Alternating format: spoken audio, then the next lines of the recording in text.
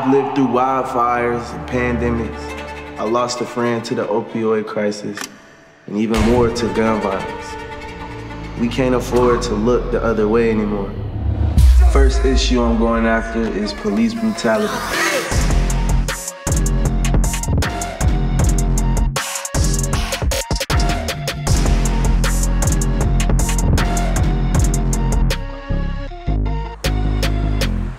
Well, I'm going on a ride along with a veteran of the LAPD, and I'm bringing my friend Sonny, who's been arrested and wrongfully jailed more times than I can actually count.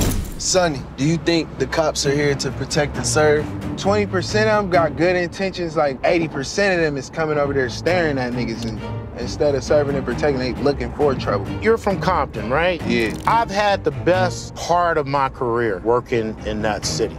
My direction as a training officer, supervisor, or sergeant, treat the citizens the way you would want yourself to be treated, your mom, your dad, your sister, anybody that you love. This is why we out here protesting right now. So. Absolutely. What you don't have are people like myself building that philosophy in these officers. This is what you need to go out in the field and do. So how do you feel about people saying police were made to just sustain white supremacy? I can't honestly deny that. I so say some that. Truth to that. The Los Angeles County Sheriff's Department, sworn police officers, blacks only make up 6%. No one can tell me that's not by design.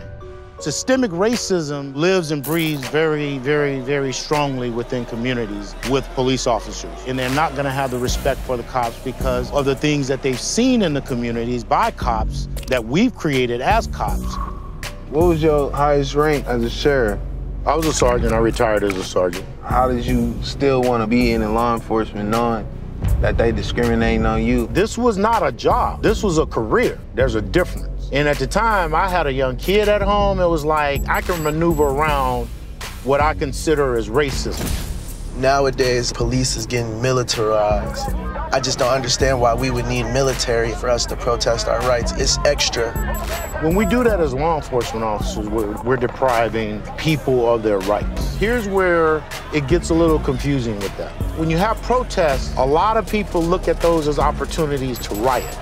And that's where the police feel like they have to. Yeah, but they antagonize the situation before it even riots. Y'all coming out with the gear on. Because it's intimidating. That's gonna scare us away from being able to voice our opinion.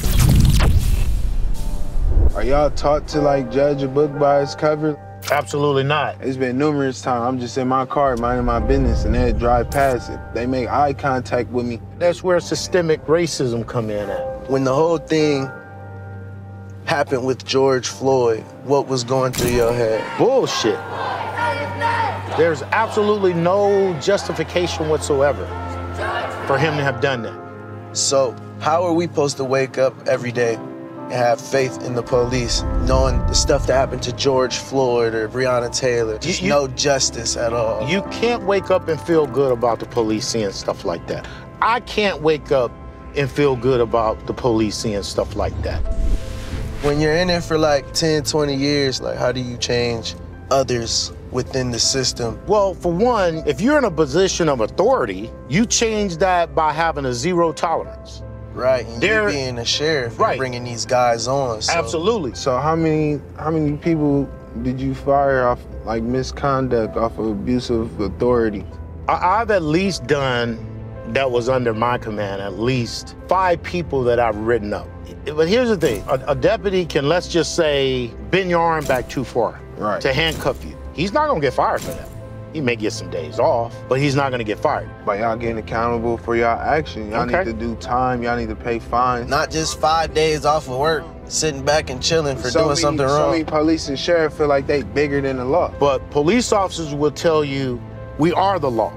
And even I disagree with that. Our hiring should be way different. They should cross-examine everybody, meaning polygraph tests, all that. Ask a person, are you racist? The people that's out there doing all that shit got hidden vendettas, you feel me? And you know, I agree, that should be a question on a police polygraph. Are you racist?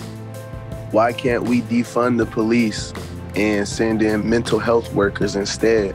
The reason why I believe that the reallocations of funds to certain departments to deploy mental evaluation teams will be so helpful, because even out of Carson, almost 75 to 80% of our use of forces were involving mentally ill people. When a person that's trained to talk and deal with them may be able to go in there and, you know, bring them down.